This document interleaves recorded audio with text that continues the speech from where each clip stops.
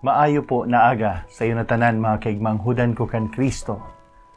Ako po si Father Danny, kag welcome back sa Surmaton san Buhay. Nabuhay ang Surmaton san Buhay. Mga kaigmanghudan an aton po Surmaton san Buhay yana na adlaw. Hali po sa Ebanghelyo ni San Juan. Kundiin nagsabi si Jesus sa iya mga disipulos, sugad na namutan ako san Ama, kamo man namutan ko. Magdanay kamo sa akon pagkamoot. An mga surumato na nagaluwas sa baba sa natong Ginoong Hesukristo, mga surumaton san pagkamoot. Kag igwa po siya sing ginhatagan sinduon, kag amo po inaan pagadanay, pagapabilin sa iya pagkamoot.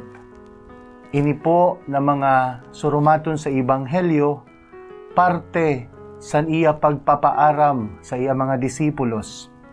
Nano kay iya ginhatagan sinduon na magpabilin sinda sa iya pagkamuot, na dili sinda mangluya san buot. Una, ang tunay na pagkamuot, dili nagabaya, dili nagabuhi. Amo ini ang buot sabihon sa naton Ginoong Hesukristo, dahil nalalantawan po niya ang mga kasakitan na sasapayon sa mga disipulos. Ang mga pagsubok na inda maaatubang sa inda paglakaton sa pagsunod kan Jesus. Pareho man po sa aton. Damo-damo na mga pagsubok ang aton ginaatubang. Damo-damo na mga kasakitan ang aton nababatsyagan. Pagtios oro adlaw. Pagtios san pandemya. Pagtios sa problema. Pero usad lang ang ginasabi po sa aton sa atong Ginoong Hesukristo. Magdanay kamo sa akon pagkamuot. Ayaw kamo pagabuhi. Ayaw kamo pagabaya. Magtalubo ang iyo pagtuod sa akon. Usad pa po na buot sabihon sa aton Ginoong Hesukristo, namo ang tunay na pagkamuot unites. True love unites, while anger, hatred divides. Amo po inang panawagan sa aton yana. Amo po inian buot ipaabot sa aton sa Ebanghelyo na kita magkaurusad dahil tanan kita namutan san mahal na Dios. Paagi kan Jesus, mga kaigmanghudan.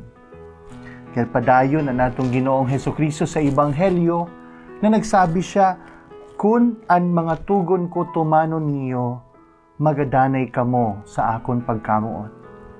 Our question is, how to remain in the love of Jesus?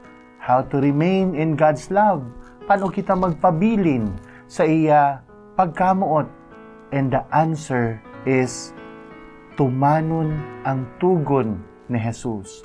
Now, if we fast forward, kung aton po ipadayon ang pagbasa sa Ebanghelyo, nagsabi si Jesus, amo ini ang tugon ko, love one another.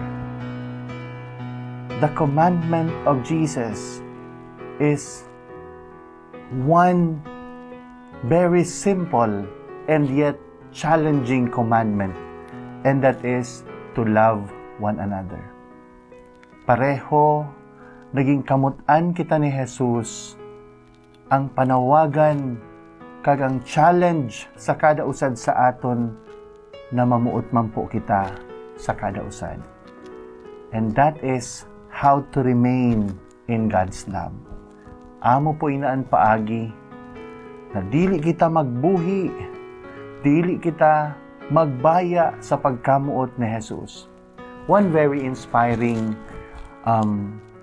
event happening sa nipo na pandemya, kag nangyari po dili lang madugay ang na panahon, amo po ang community pantries.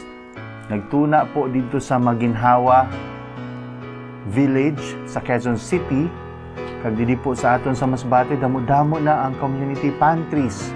Ang iba na inisyaran, pangunahan sa mga Sacro Costato Sisters, Ang usad man naging pangunahan sa usad na organisasyon, ang damgo naton masbate, kagan usad man po na ginpangunahan sa aton mga kapulisan. Nagapanghatag po sila sa mga tricycle drivers sa mga checkpoints.